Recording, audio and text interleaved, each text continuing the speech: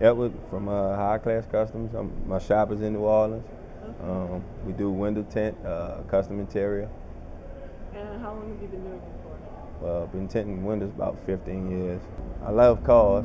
Uh, I used to like hide behind dog tent, but I just love it, Yeah. Do you Just, get a lot of business in New Orleans? oh yeah, we do real good.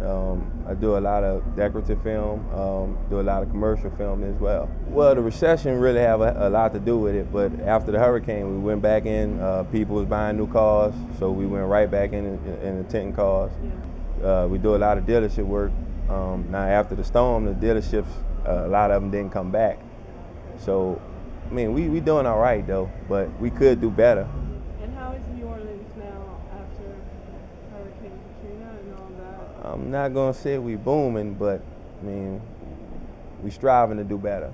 I'm in the process of redoing my shop. I redone it about 2 years ago, and we're doing a complete rebuild. Okay. So, but Was it also hit? yeah. I wound up relocating and getting a new shop.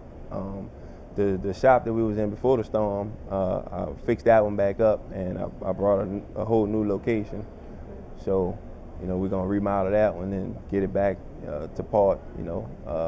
Shall I say stunt mode? And are people in New Orleans, how are they about window tinting? Do they want it? Do they? Oh yeah. Everybody love tent. Your criminals, they gotta hide behind a tent.